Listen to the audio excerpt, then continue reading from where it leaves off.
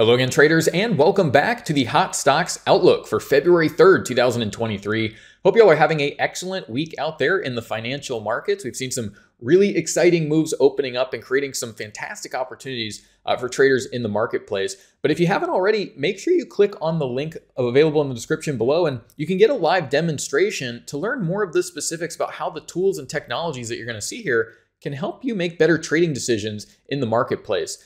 So what we'll do is we'll start out with shares of Fastenal. Acts as a really good example of how all these tools work together, but then we'll just go ahead and review a lot of these very popular, exciting markets we've looked at: Amazon, Walt Disney, Salesforce, Meta, Microsoft, and of course Tesla here. But starting out with shares of Fastenal, what we have here is daily price action, right? So each one of these charts works exactly the same way. So regardless of which markets you're trading, you're gonna know how to use all of these tools.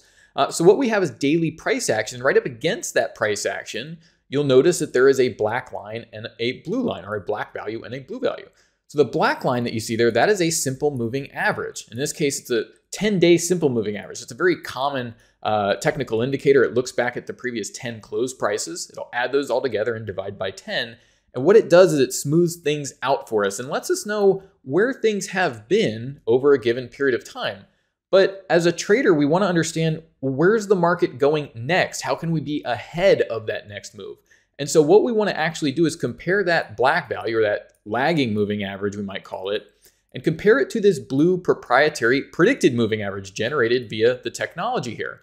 So whenever we see that blue value cross above the black value, it's suggesting average prices are going to start moving higher, and traders can use these tools to identify important trend shifts in the market. And so if you review the Hot Stocks Outlook from last week, you'll see, okay, well, where have we been seeing those signals as far as those predicted moving average crossing above the actual moving average, and how robust across the markets have we seen those signals?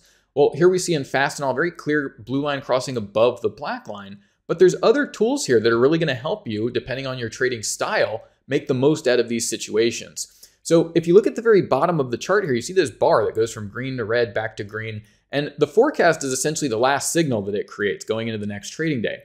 Now, this indicator is tuned to solve a different problem for the trader. It's not looking at the overall trend. It's looking at short-term strength or weakness over the next 48 hours. So you can think of that as a couple of candles of strength or weakness. And this can help traders within the trend understand how to manage the volatility and understand when those higher highs or lower lows are likely to set in. In addition to that broad 48-hour view, you're getting a more specific predicted high and predicted low for the next trading day. And so what we do each week is we go back and we look at how accurate each one of these predictions was against the actual market data. Because what will occur is we'll get the trading day and it will fill in, but the high and low level will of course stay the same, and we'll see how accurate things are. So what we can do here with Fastenal is say, okay, well, if we see this market starting to reverse, where might we want to look for places of value to accumulate a position? I don't think we hit the actual predicted low there, but you want to be buying towards that predicted low level and expressing those long positions. So we see Fastenal here getting a crossover to the upside, but we know there's been a lot of strength in the market. So this is more of a new instance of seeing a new opportunity or new trend emerge over the past 8 trading days. About a 12.7% rally there just in a very short period of time. But that's because we've had a lot of recent strength that's been building, right? So here's shares of Amazon, and we keep looking at this week after week after week with that blue line crossing above the black line. And there will be these periods where the neural index will warn you that, hey, there might be some lower lows over the subsequent price action.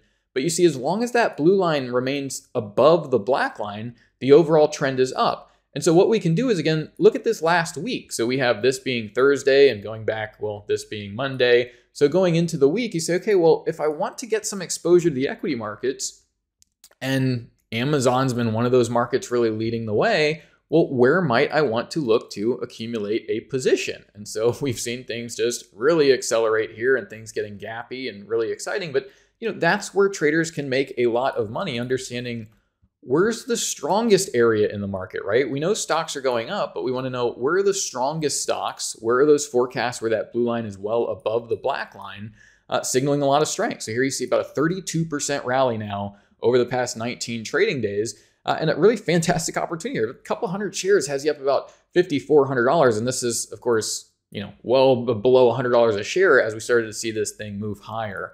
But let's move over to Walt Disney. And again, with the same logic, we understand, hey, there's strength here, right? We keep highlighting these markets week in and week out. Well, how more specifically can we use the short-term forecasting to get ahead of this? Well, here in Walt Disney, we take a look at this pretty often here, right? We see here's Friday going into Monday, and we see this a lot where you get sort of a boring day, nothing happens. The market moves on Monday towards that predicted low, and you're going straight up because that blue line is still above the black line. The overall trend is still up, and then more of these, finer tuning here to help you with the entries, and you're getting really good entries on this existing trend. So potentially adding to markets that have really been working already. And what's important to note is this is through Fed announcements and FOMC and interest rate adjustments. Has this very high level of accuracy attached to the VantagePoint indicators. And so whether you're paying attention to those, market announcements or using these tools, the tools are extremely robust and have those high level of accuracies regardless of earnings and all of this. So you can have a high level of confidence that, okay, we can use these during normal times to get those entries. And you never know what you're going to get around, those big earnings announcements and Fed announcements and things. But when you have great entries, which is what we really mentioned with Tesla and some of these things moving, when you got a great entry, you can lock in your stop. And as long as that blue line remains above the black line, well, that may create some really fantastic opportunities with very little risk. Here's shares of Salesforce. We haven't really looked at this recently, but again, another example of, well, where are these markets actually shifting to the bullish side of things? We see that in the 29th, the blue line crossing above the black line. You'll have these periods where the neural index gets bearish and you get these subsequent lower lows over the next 48 hours of price action.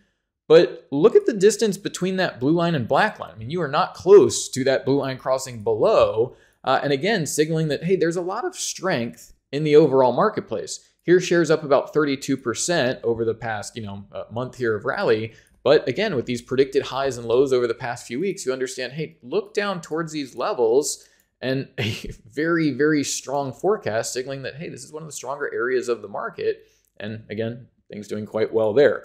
And you just see how many forecasts look very similar, and that's because markets are very correlated. And so this is why it's very important to see these things early, get those early entries, and then manage the position. Because when these things start to move, they're all going to start to move, and you really need to recognize the situation and what's really going on.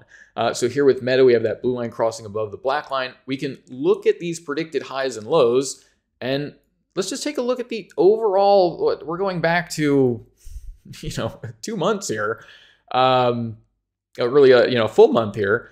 Predicted low, gap down, predicted low, predicted low, predicted low, predicted low, even Monday there, predicted low, and then getting all that volatility working in favor of the trader who's been accumulating that position, but doing it strategically, right? Where a lot of the risk, and stop losses can be down here and still have this overall position at break entry to make sure that you're potentially around for that huge move that you see more recently on the chart here. So again, really great opportunities, but this is not something that you didn't really see coming, right? Last week, we're looking at Amazon, we're looking at Disney. It's a very straightforward sort of view of things, with the exception of, if the blue line's below the black line, avoid those markets, right? Avoid Quest Diagnostic, avoid Campbell Soup. These are not areas that are likely to do well. But here we see a 57% rally in the past 23 trading days with about a 500 share, even 100 shares there has you up several $1,000s. Here, I just want to bring in Microsoft, just again highlighting the broad-based strength here, right? So blue line over black line,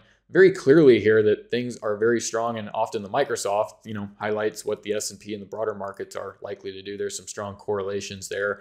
But again, seeing that pop and markets move higher. Lastly, we'll go ahead and end it on Tesla here. And we highlighted this pretty early here as far as this blue line crossing above the black line. We really nail the next day's predicted low. And this is, again, what allows traders to get that really nice entry early on when no one really recognizes what's going on, when it's 3 weeks before the Fed announcement and that volatility is getting ready to hit the market.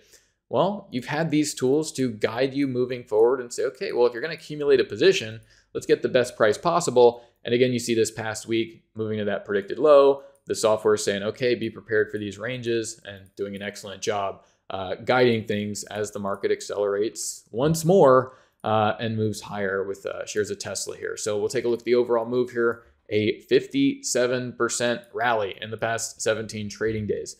So these are the opportunities that, one, you want to be on the right side of, but certainly not missing these things or on the wrong side of this, thinking that markets are getting weak and one should be shorting the S&P or getting bearish on things.